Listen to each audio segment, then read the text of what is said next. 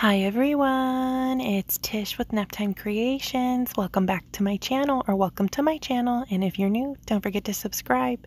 Here's a sneak peek at what we're going to be making today. We're going to be making some more Milky Way resin coasters, so let's jump in and get started.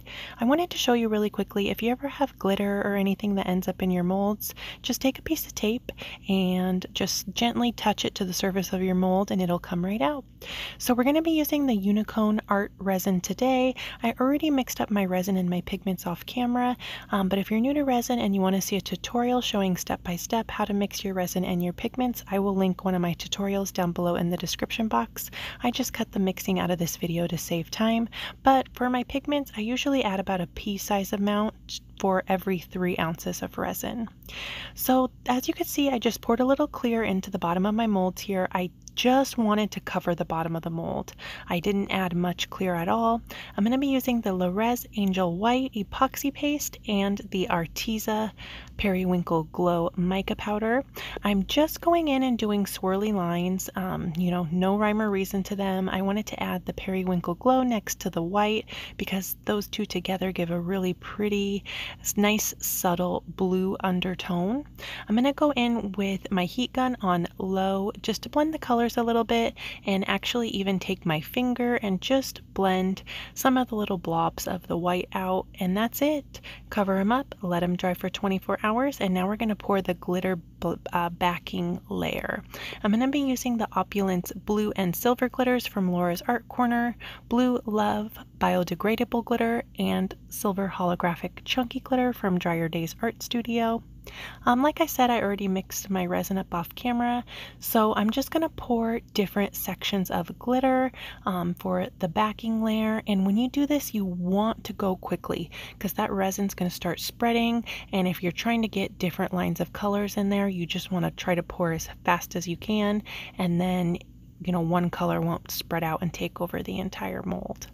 And that was it. Super simple and easy. I'm just going to spray this with some isopropyl alcohol to pop the bubbles, cover it up, let it dry for 24 hours, and then we'll be ready to demold it. And I had a little bit of resin left over, so I ended up filling up this mold back here too.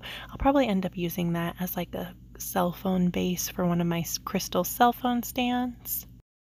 And here we are 24 hours later, ready to pop these guys out of the molds. This glitter color combination is so pretty together. It reminds me of like Frozen, kind of like Elsa vibes, but check out how pretty they turned out. I love how wispy the angel white got. So this technique is really easy for beginners.